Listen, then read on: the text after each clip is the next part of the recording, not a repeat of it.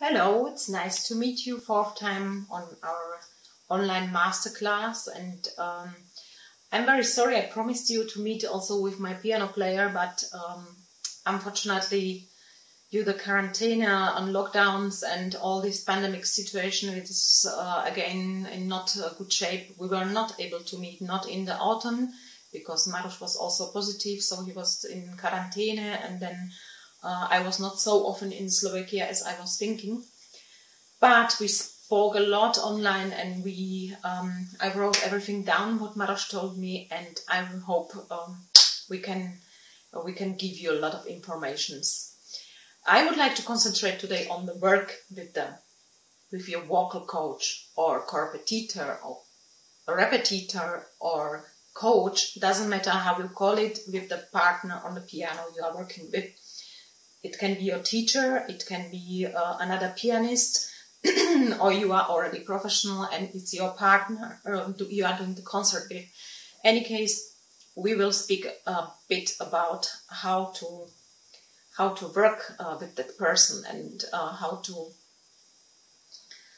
to be in respect with all our musical partners. So I would call this lesson of respect. And that was the first word what Maroš told me when I was asking what I'm expecting from us singers when you work with us. He told respect and trust. So we have to trust each other. So we can be partners also in normal life, also in music. It's everything about respecting and trusting each other. But I would like to start from very simple and basic things, because we see very often also advanced singers are not really prepared for the lesson or for masterclass to work with the piano player. So the first thing what I'm expecting and what I recommend you really to do 100%, to be in time.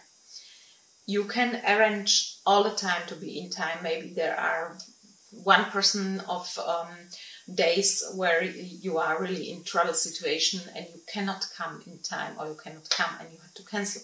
But it's also respecting the time schedule of the person you are working with, of your pianist or instrumentalist accompanying. So be please in time. That's the first thing. Second thing, when you come in time as a singer, please come already warmed up. Don't open the door and tell, oh, I'm sorry, I could not warm up, so I need another 10 minutes to warm my voice. No, you have to do it before. It's also your time, and you are losing your time to work with the pianist, and it's also time of your pianist, because everybody scheduled in these days, and when you are studying, you are much more scheduled. So respect that it's not only you have some lessons, but also that pianists have some singer or another musician before you and after you. So be so nice. Please come warmed up already with your voice, and not only but really well done. And if you are coming, you are warmed up and you are in time, you have to bring your scores, because sometimes you have good partner that have already your music with you, or have it in tablets. It's also possible this time. But if you are coming with the printed score, please put your scores together. Don't come with the separate, and especially when the song is long and you have 10 pages like this pianists hate. And I tell all the time when we are doing masterclasses to our pianists, when somebody is coming with the scores which is not prepared, which is not put it together, throw him or her away from the class. He should do it, and he's losing his time. Because that's really despect. It's not respect, it's despect. And you should not expecting from the piano player that he will do it alone, or he or she, or he will somehow work. And at 2 pages, okay, but still be prepared. It's also very nice to have the original score, especially if you are already professional singer. For example, in Germany, you cannot come on the stage, also in the choir, with the copies. So we have to organize all the time original score. So maybe some pianists, you can put the pianist or the original score and you can sing from the copy. Because, for example, I have my system of the working is when I'm doing something and preparing something for the concerts, I'm buying my originals, and I'm doing copies from that, and I'm studying from this copy because there I can write a lot, and I like to make my notices, a lot notices in the score. So I know that original, I'm directly before concert or some days before concerts, I'm writing in the original only small notices which I want to see or need to see if I'm using score. And if not, it's still, you know, very nice, and you don't need to put it away because it's already old notice which you don't need to see.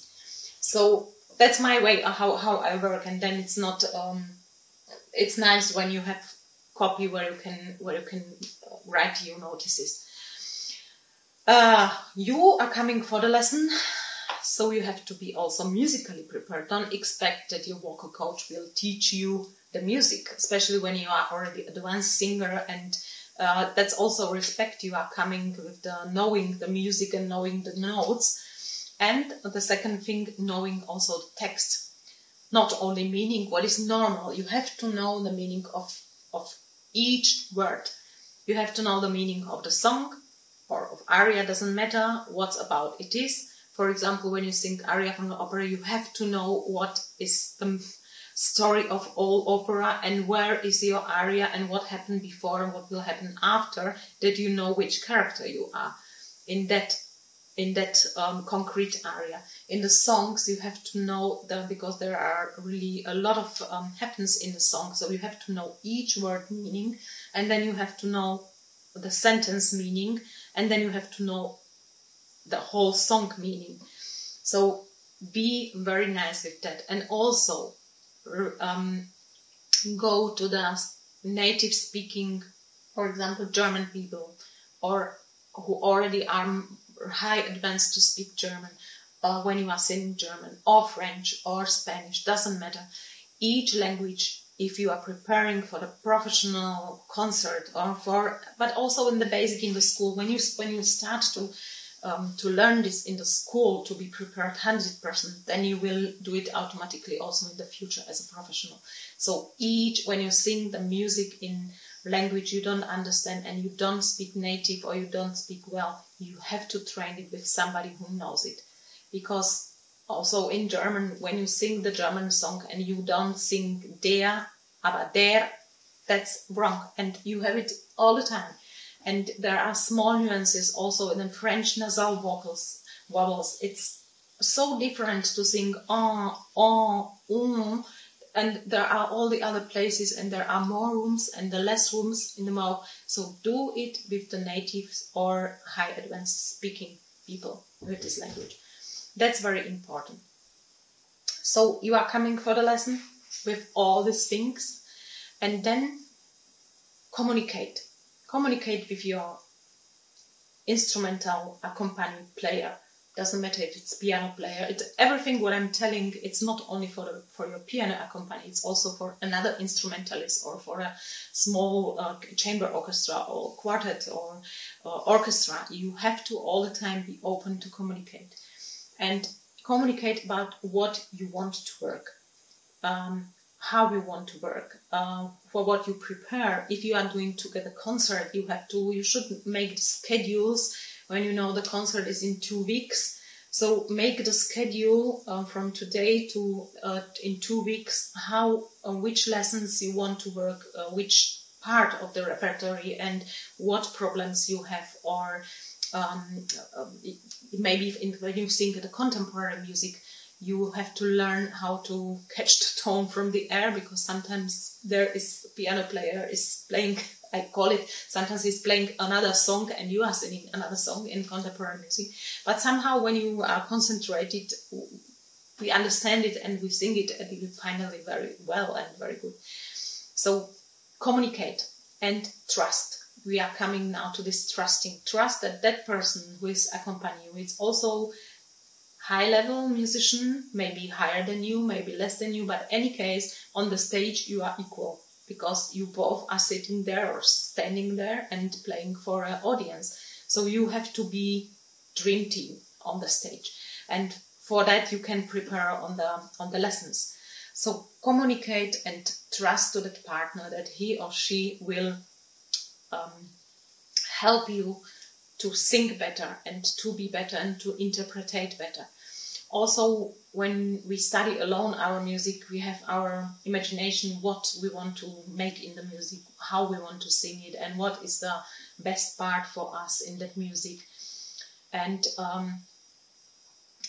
try to be open that somebody maybe will tell you something else, something very opposite, and you should think about that. It's not everything what we think, wow, this is great, and here I can show me.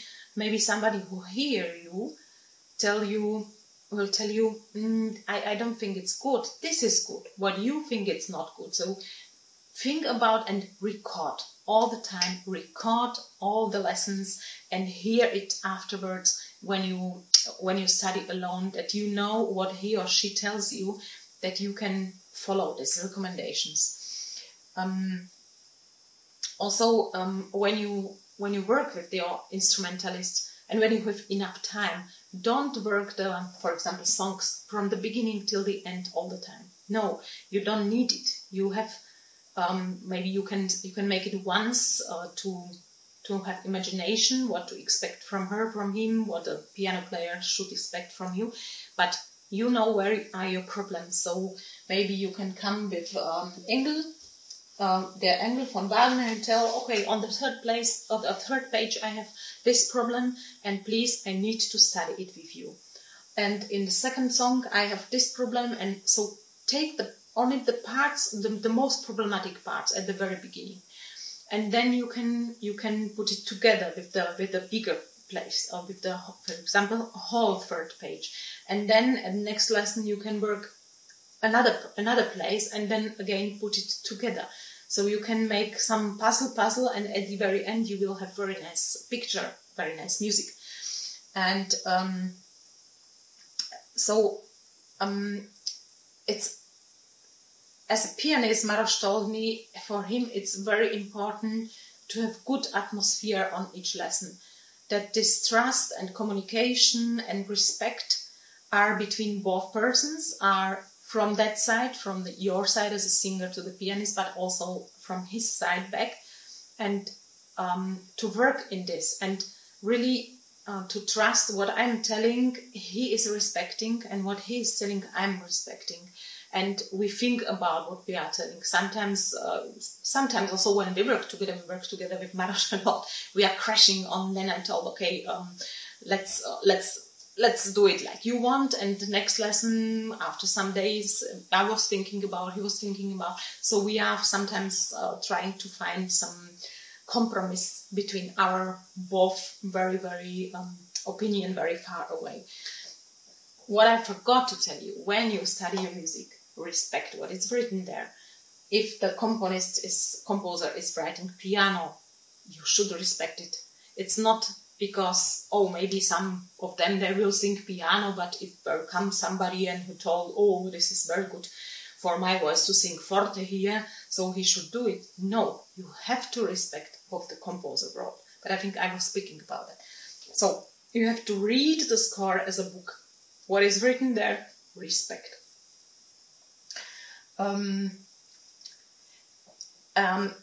For the advanced singer, they will know it's very good to have also Urtext score.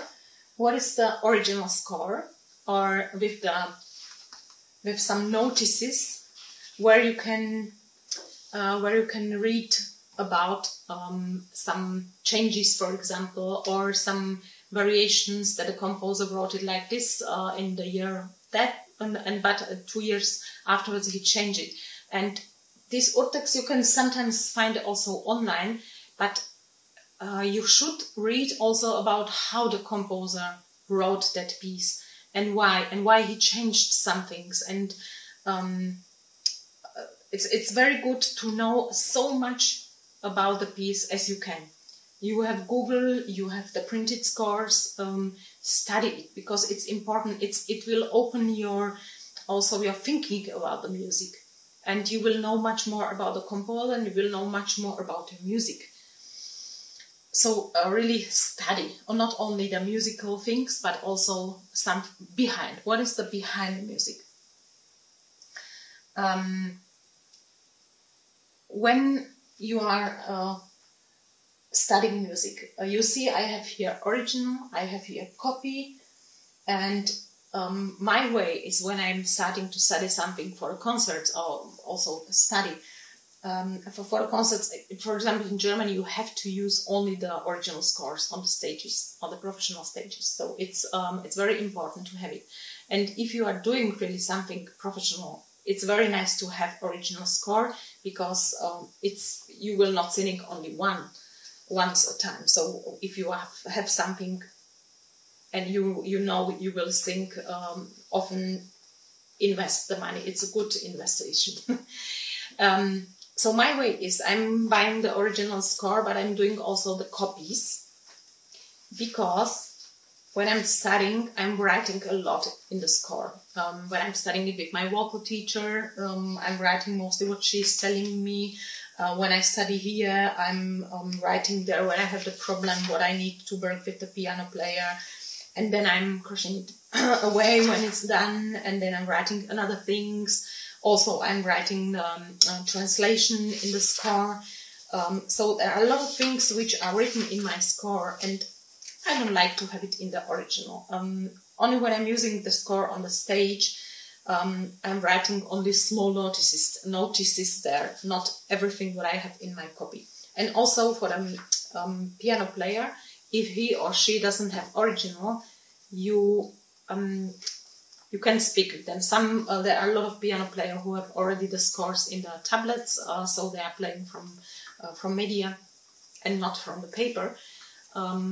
This you have to arrange with the piano player. For example, I have now here L'Envidité by Berlioz, and this is the original score which I bought. It's for medium voice, but I don't like, and especially Maros, he hates this print. It's very small printed, and it's not nice to play. And then I have another version in the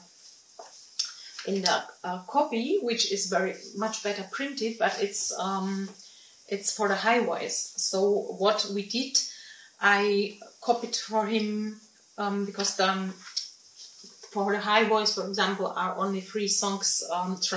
There's a transposition, I think, on 3 songs, and another or 4, and another are in original. 2 of them are original, still in the same, and 4 are transposed in transposition. So we mixed it. And so you have to also ask the piano player which, what is for his eyes and for his playing, which version is better. And it's good to use both use the same version of the scores, because then you are speaking about page 2, and in one score it's page 1, and another score is already page 2. So you have to, for the better communication, you have to have the same score.